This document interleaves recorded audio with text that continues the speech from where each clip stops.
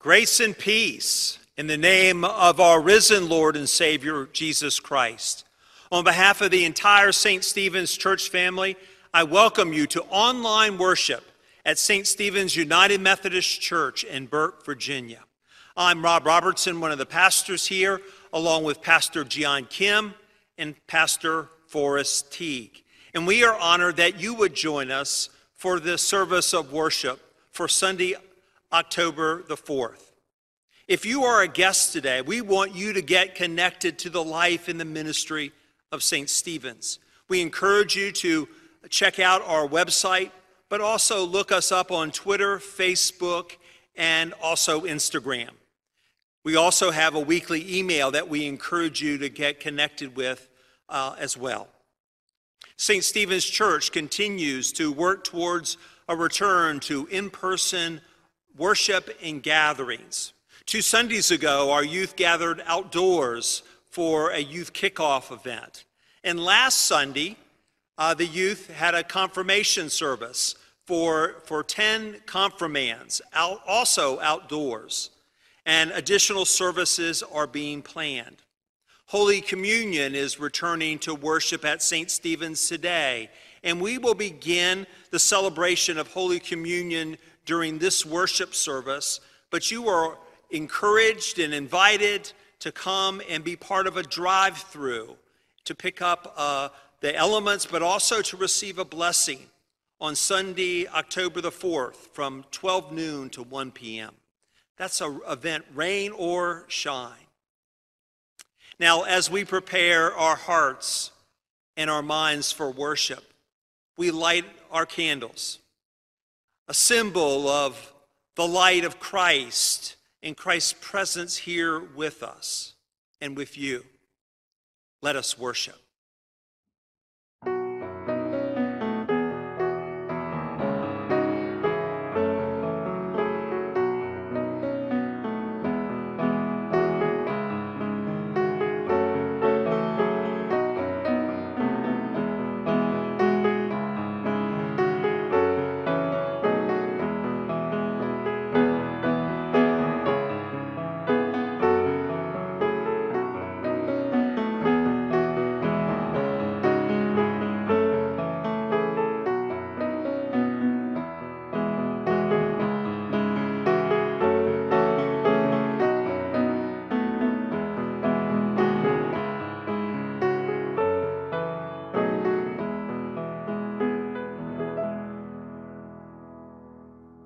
Please join me now in call to worship. Make a joyful noise to God, all the earth. Sing the glory of his name. Give to God glorious praises. All the earth worships you. They sing praises to you. Sing praises to your name. Our opening song today is Joyful, Joyful, We Adore Thee.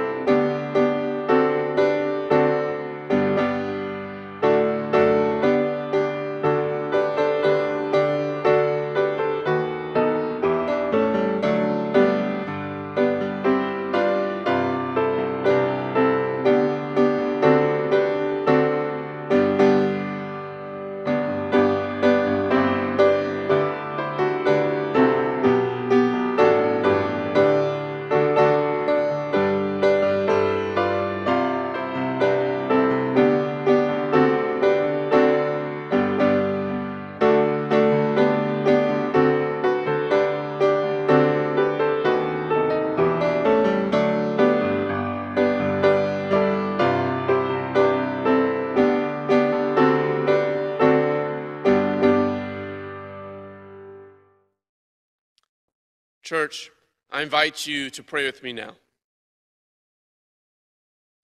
Loving Lord, how grateful we are for the many joys in life that you and your grace have bestowed on us in such abundance.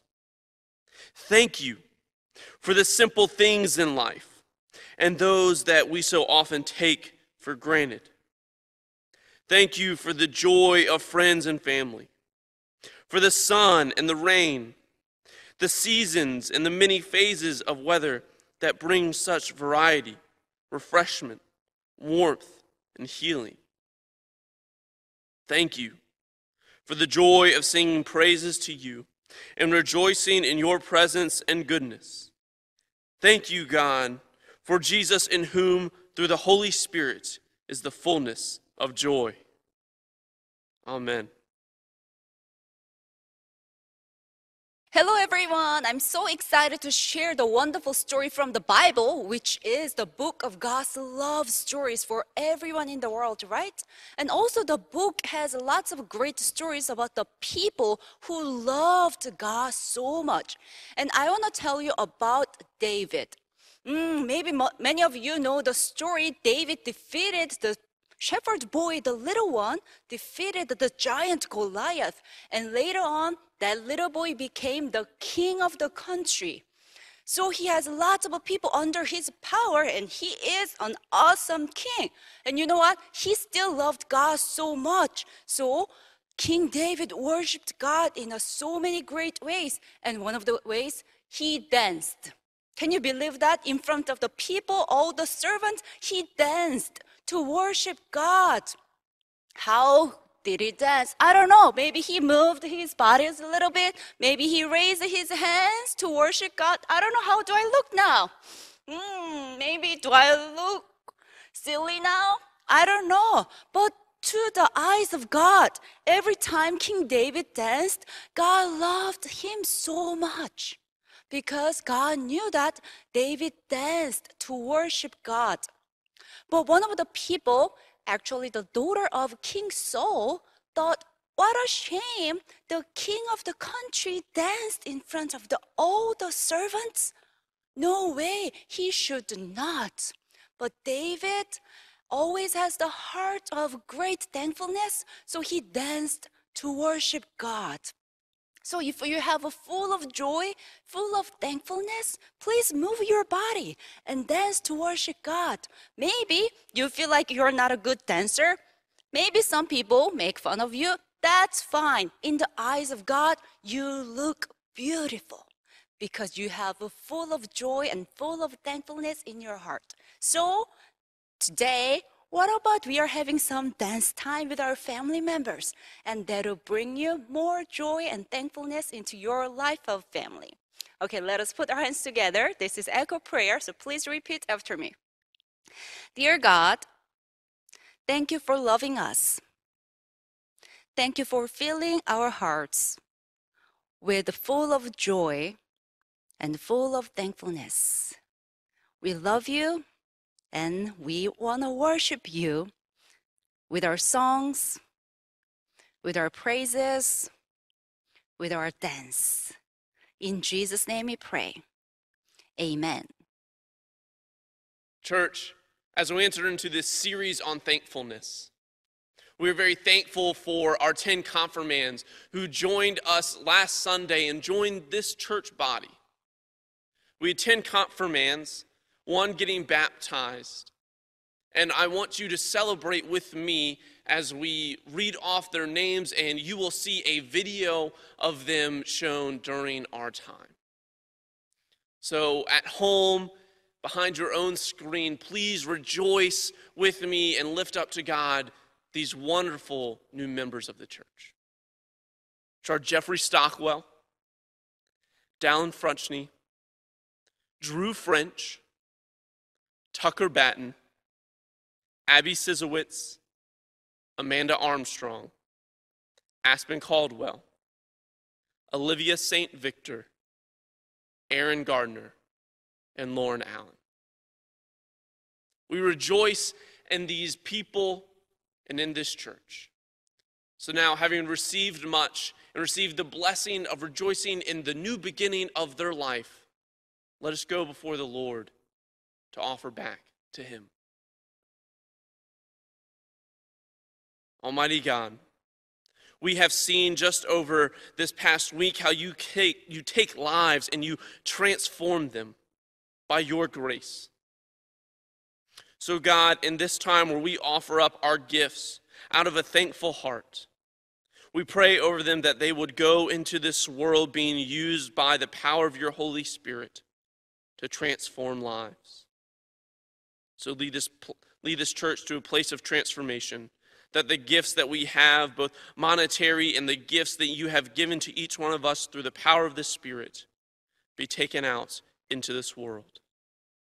Amen.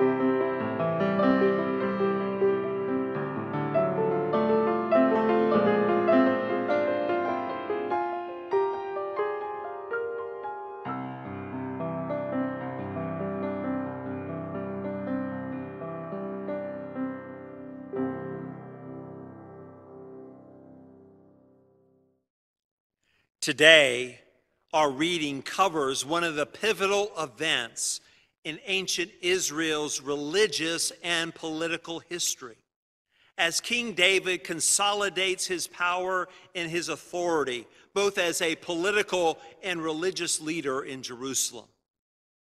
The events lay the foundation of a golden age of Israelites' history. While all of this is most important, our focus in today's reading will be somewhat different. Our focus will be on the themes of remembrance and thankfulness and joy. So David went and brought up the ark of God from the house of Obed-Edom to the city of David with rejoicing. And when those who bore the ark of the Lord had gone 6 paces, he sacrificed an ox and a fatling. David danced before the Lord with all his might. David was girded with a linen ephod. So David and all the house of Israel brought up the ark of the Lord with shouting and with the sound of trumpet. As the ark of the Lord came into the city of David, Michal, daughter of Saul, looked out of the window and saw King David leaping and dancing before the Lord, and she despised him in her heart. They brought in the ark of the Lord and set it in its place inside the tent that David had pitched for it. And David offered burnt offerings and offerings of well-being before the Lord. When David had finished offering the burnt offerings and the offerings of well-being, he blessed the people in the name of the Lord of hosts and distributed food among all the people, the whole multitude of Israel, both men and women, to each a cake of bread, a portion of meat, and a cake of raisins. Then all the people went back to their homes. David returned to bless his household, but Michal, daughter of Saul, came out to meet David and said, "How the king of Israel honored himself today, uncovering himself today before the eyes of his servants' maidens, as any vulgar fellow might shamelessly uncover himself." David said to Michal, "It was before the Lord who chose me in place of your father and all his household, to appoint me as prince over Israel, the people of the Lord, that I have danced before the Lord.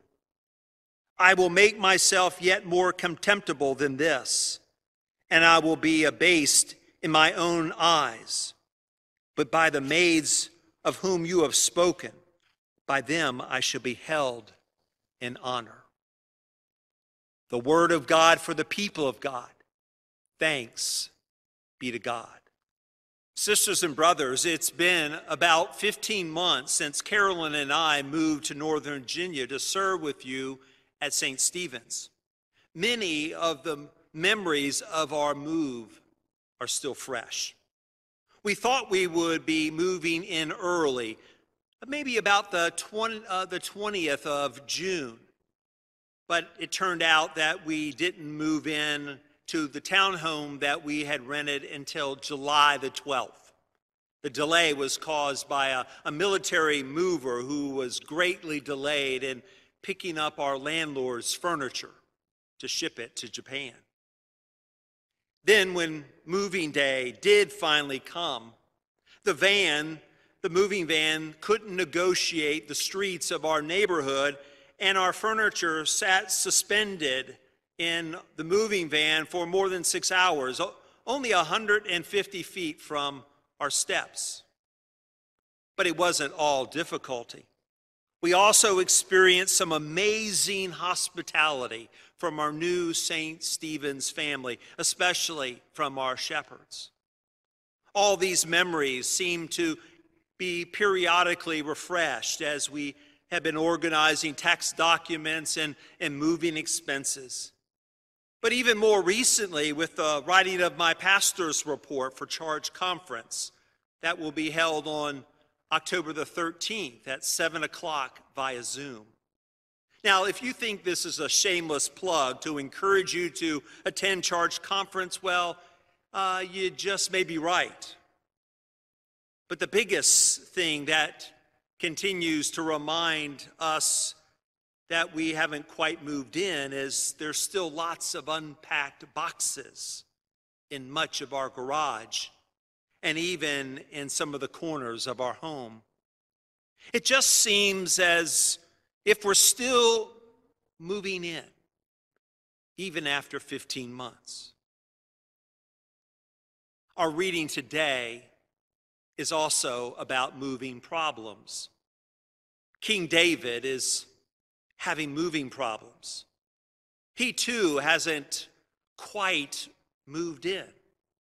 Yes, David and his family have taken up a home in Jerusalem and their palace, but something is missing.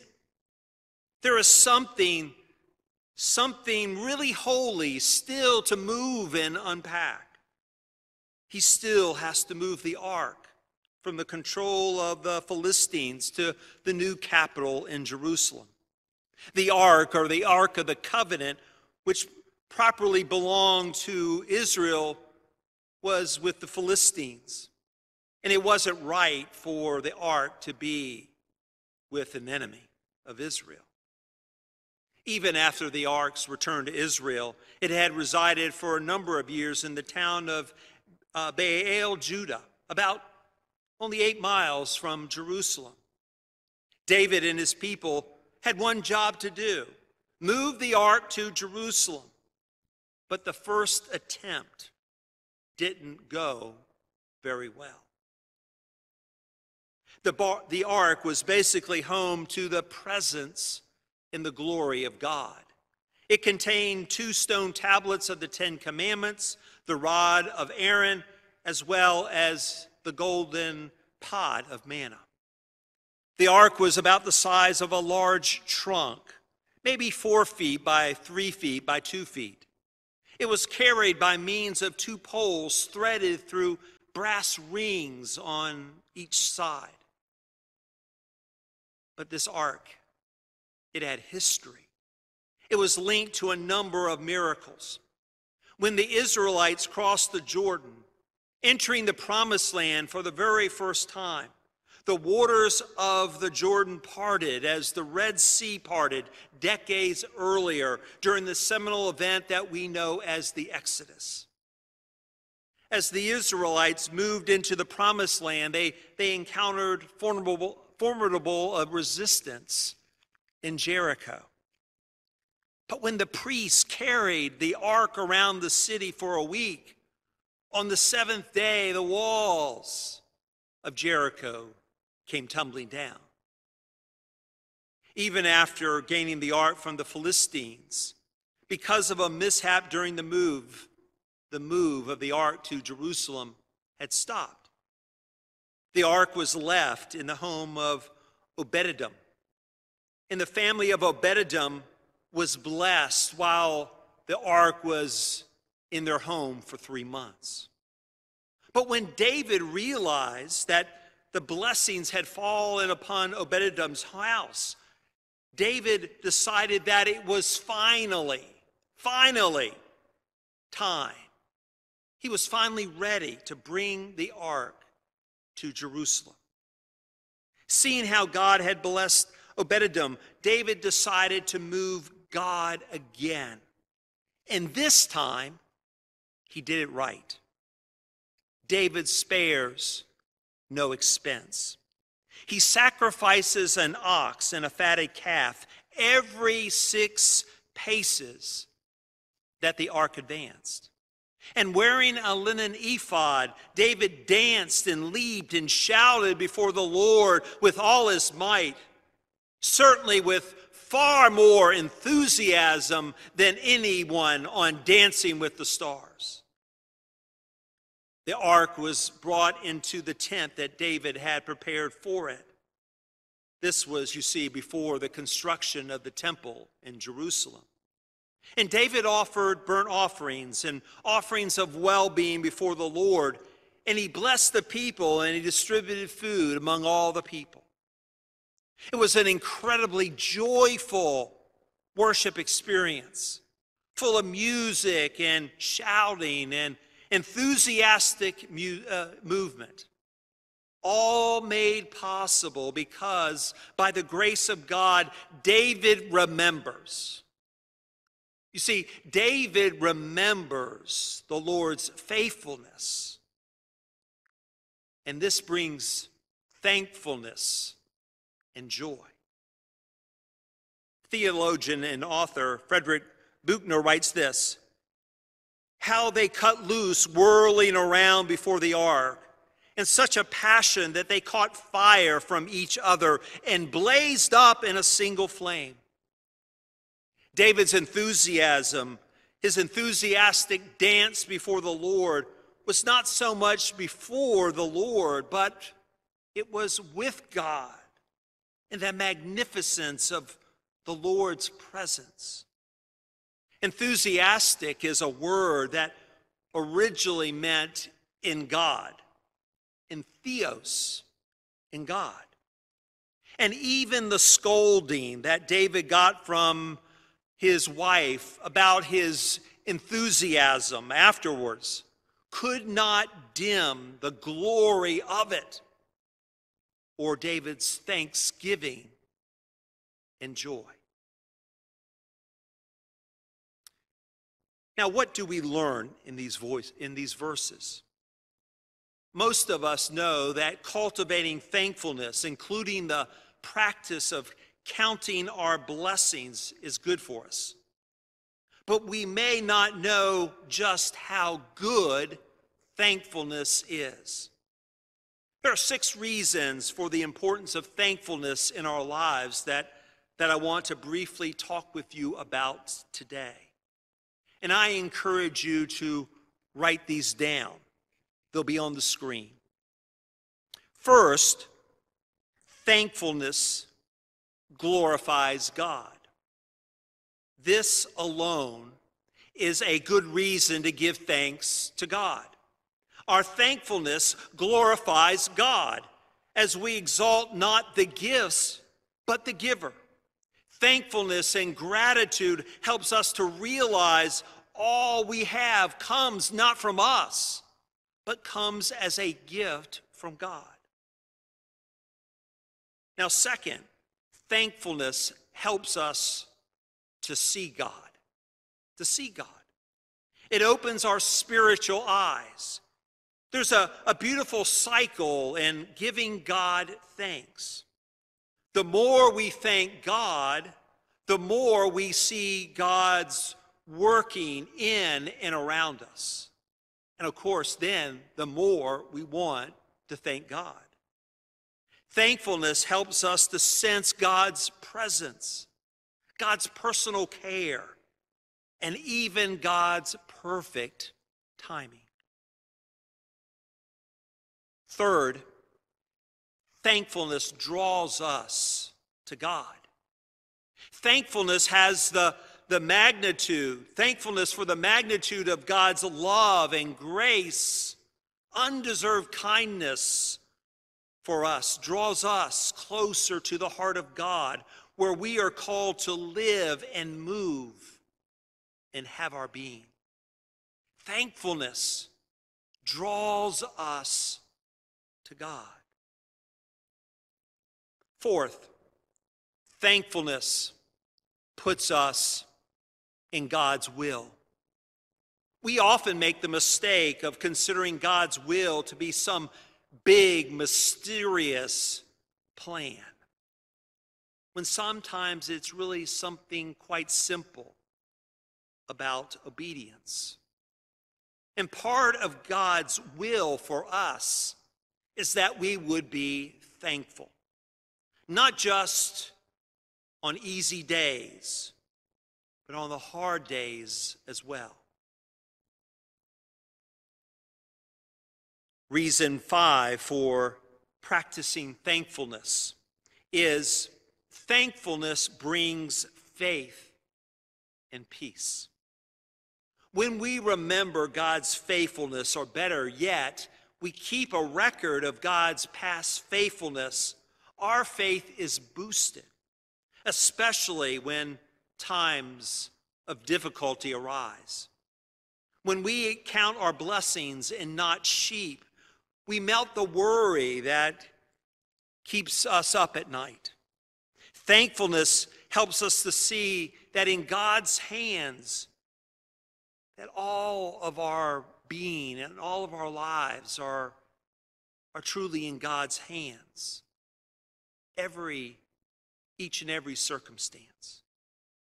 And God tells us when we give God our thanks, God gives us supernatural peace, a peace that passes all understanding. 6, thankfulness begets joy. Finally, the overflowing of thankfulness is joy.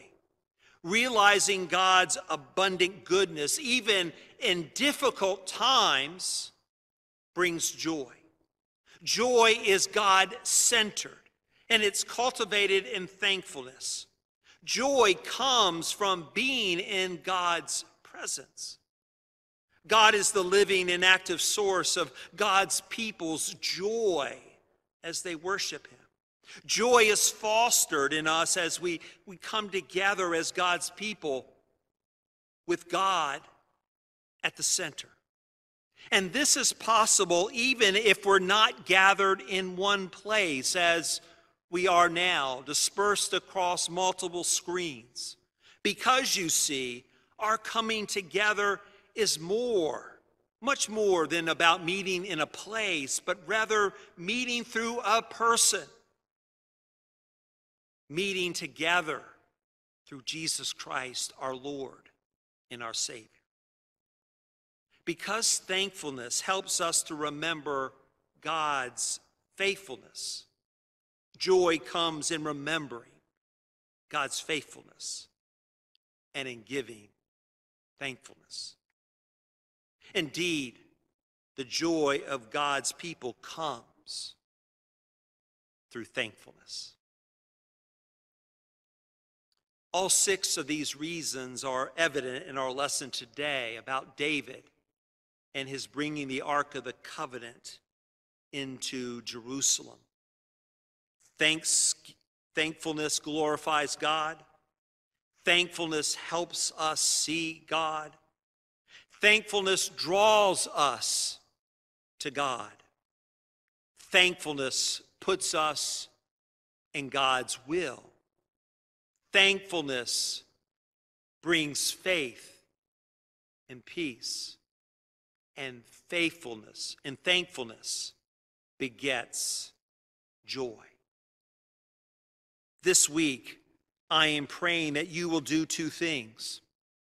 In the week ahead, I hope that you will go back and reread today's lesson to see how each of these 6 reasons for thankfulness impact David's life and why your practice of thankfulness is so important in your walk with Jesus and reaching out to the world with his love and his grace. Because we are too apt to forget the blessings of life when we are in the midst of life. The second thing I want you to do, I encourage you to do, is to create a thankfulness journal. Begin today. Begin today and add to it for the next 30 days. Regardless if your journal is in a fancy folio or on a simple spiral notebook, write down all the blessings that you have that you're thankful for. And keep adding to the list as you remember more and more of the blessings that God has given you and is giving you. And remember to add those new blessings that you experience over these next 30 days as well. As I close my message today, I invite you to hear the words from Psalm 105. We're going to read just verses 1 through 5. These words were sung by David. They were sung as he brought the Ark of the Covenant into Jerusalem. Oh, give thanks to the Lord. Call on his name. Make known his deeds among the peoples. Sing to him, sing praises to him, tell of all his wonderful works. Glory in his holy name. Let the hearts of those who seek the Lord rejoice. Seek the Lord and his strength. Seek his presence continually. Remember the wonderful works he has done, his miracles, and the judgments he uttered. Sisters and brothers, like David, may the joy of thankfulness be yours. Amen.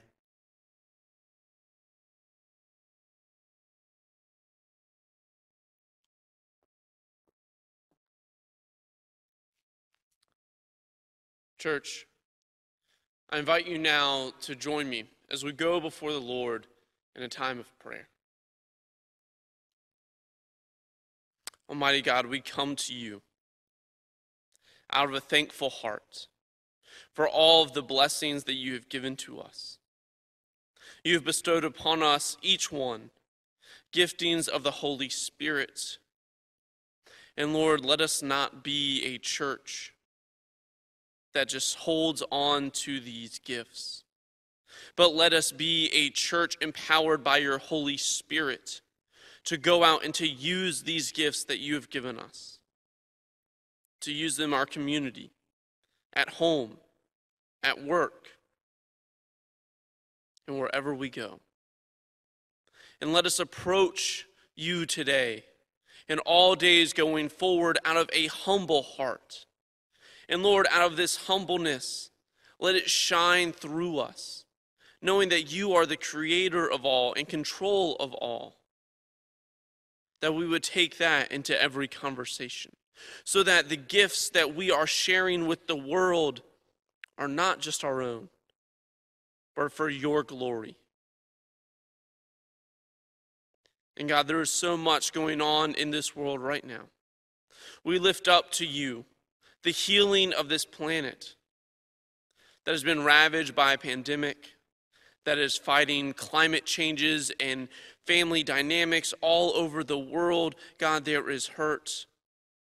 But we know, as your children being called into your family, that you are the ultimate source of joy and of thankfulness that comes from healing and that comes from unity.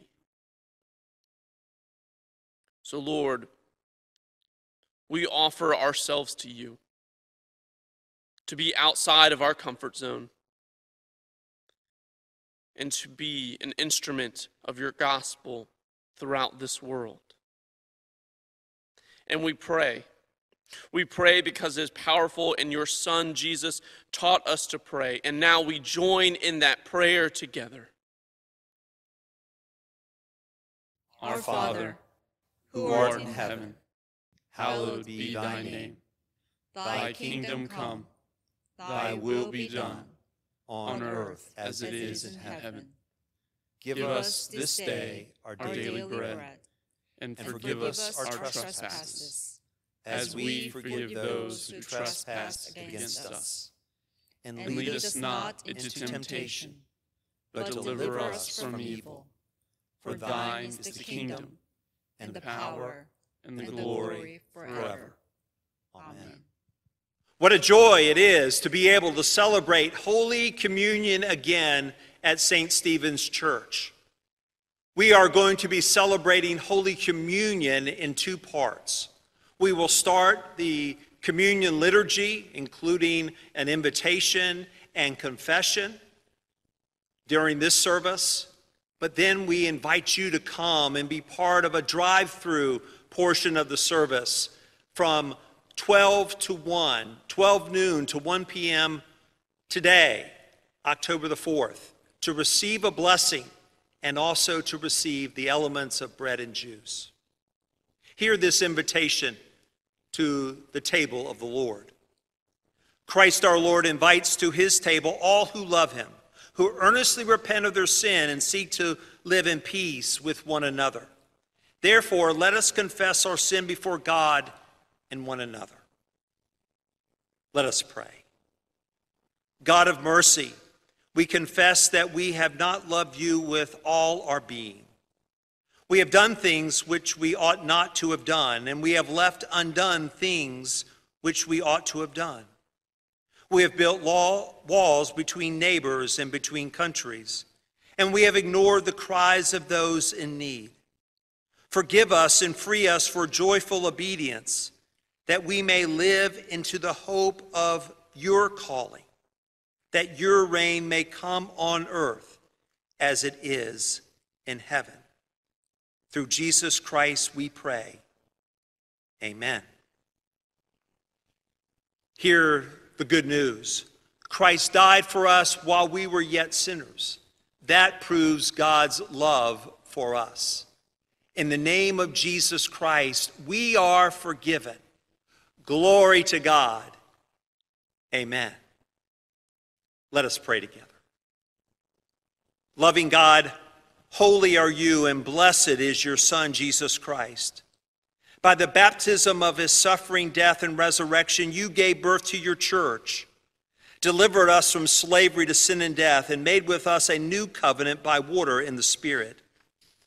On the night in which he gave himself up for us, he took bread, gave thanks to you, broke the bread, gave it to his disciples, and said, "Take, eat. This is my body which is given for you. Do this in remembrance of me." When the supper was over, he took the cup.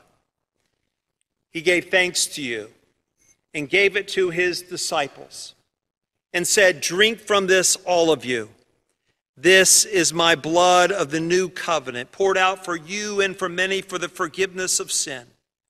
Do this as often as you drink it in remembrance of me."